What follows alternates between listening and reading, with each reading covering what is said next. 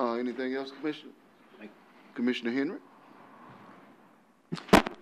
I just want to personally show my gratitude for everyone in our city family that called, checked on us, came by to see about us in the most tragic day in our family's, immediate family's life, which Monday,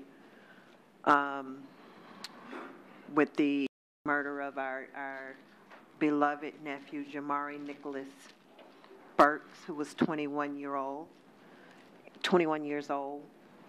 Very loving, compassionate child who would give anything to you, who loved his family, who was a great kid, didn't go out, didn't go anywhere, went to work, came home, played his video games, and whose life was tragically taken from us on Monday here in this beautiful city.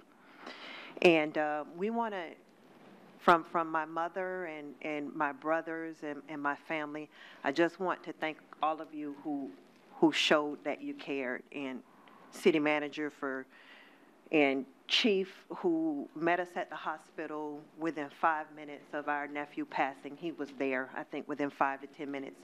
And Deputy Chief Jamari Young was there within the next couple minutes. And probably right away on the scene, you had sent out Pastor Durham, and it just was a great feeling to feel that type of love and to feel that type of support.